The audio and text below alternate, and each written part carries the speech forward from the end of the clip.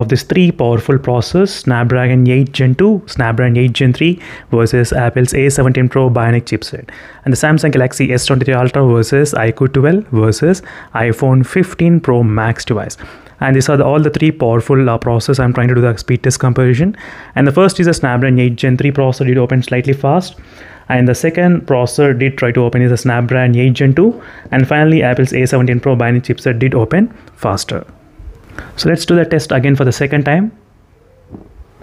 So this is the second time I'm trying to do the speed test between all of these three devices. S23 Ultra versus iQOO 12 versus iPhone 15 Pro Max. And it's a quick speed test, and these were the results you can actually expect. And the first processor to open is the Snapdragon 8 Gen 3 did open fast, and then second is the Snapdragon 8 Gen 2, and third is Apple's A17 Pro Bionic chipset did open at the end.